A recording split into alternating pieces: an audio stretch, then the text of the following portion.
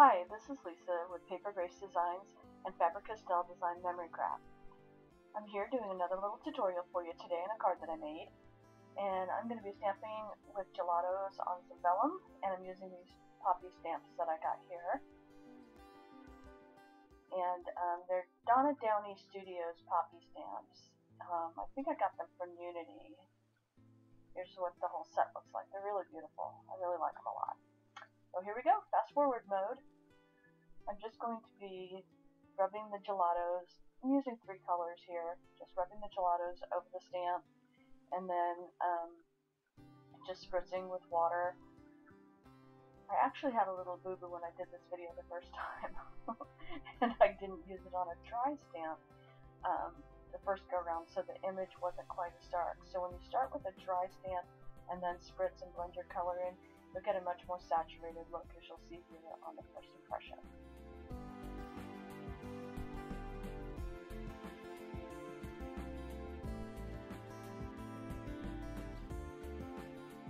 So I'm cleaning off the stamp again because I want to make sure that when I do the next layer of stamps or colors for the second stamp, that again I'm starting with the dry stamp.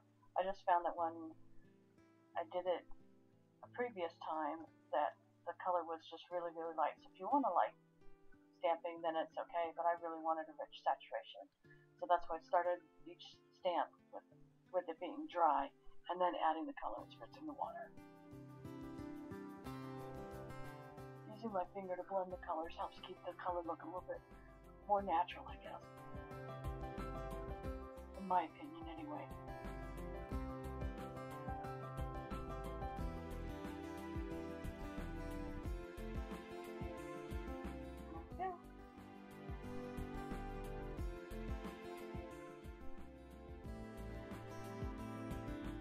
Now the vellum does curl up after it dries, but as you see at the end of the video, or you will see, I just use some different ways to flatten it out. You could always use a book. So what I'm going to do next is I'm going to be using gesso on the outline of the poppy stamp, and that's going to be kind of like a highlight to this. So the stamp set has a solid image and then it has an outline, so I'm just using the gesso as kind of a, you know, if you wanted to use a white pen or something like that, but because I'm using the Gelatos, I thought the gesso looked really, really great on top. And I just used a little cosmetic sponge to go over that, so I wasn't too heavy-handed. I just have a heck of a time holding that vellum down.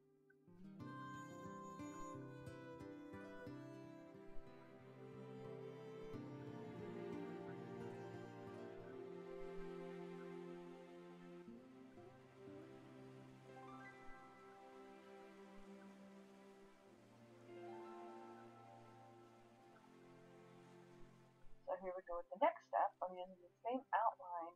I'm just going to offset it just a tiny little bit, but I'm using the magenta,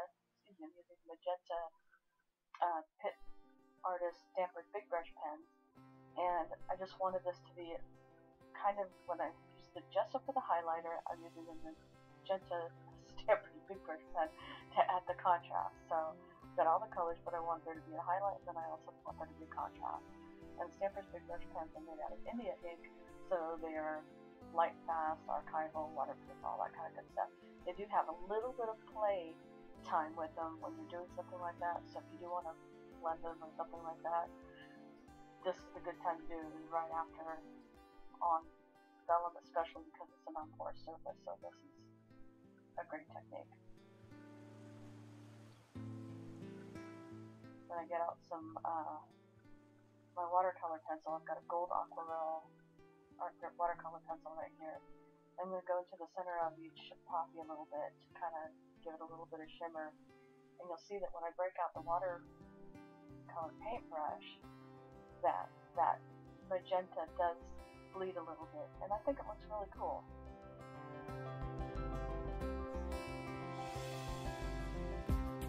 I started off with one kind of paintbrush and I didn't like the effect that I was getting from it, so I moved to just one of the paintbrushes that you get in the kit of Gelatos. I liked that it was kind of an angle brush, and then I just liked the way it looked a little bit better. Bristles were a little bit finer.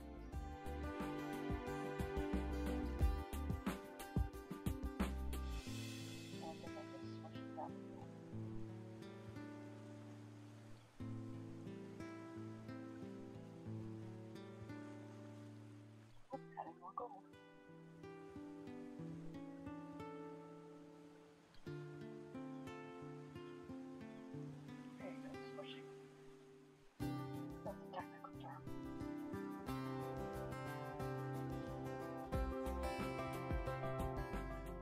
fast forwarded through me putting it on paper because seriously, I spent way too long on that. So all I did was I added some tissue tape at the bottom. Well, first I put the piece of vellum on a piece of pattern paper, just so you could see the stripes of the paper through it. And then I just attached it at the top with 2 little pieces of staples from the tiny attacher, some tissue tape at the bottom, and then I went over again with some gesso just to kind of lighten up the verbiage or whatever those words were at the bottom from the tissue tape. Didn't want it to be so bold. But this is how I got the tissue tape, the vellum to stay onto that piece of pattern papers with that tissue tape.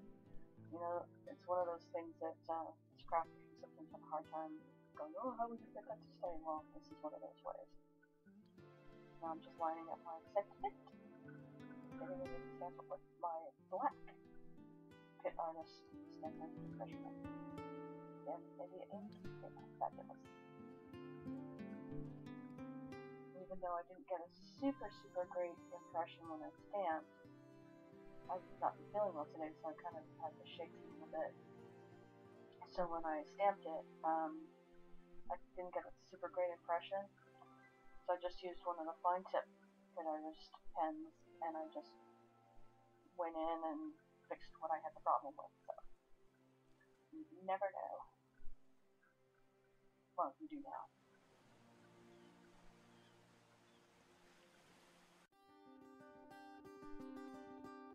And then I just zhuzh it up with some sequins and add it to my cardstock base and have a finished card. Ta-da!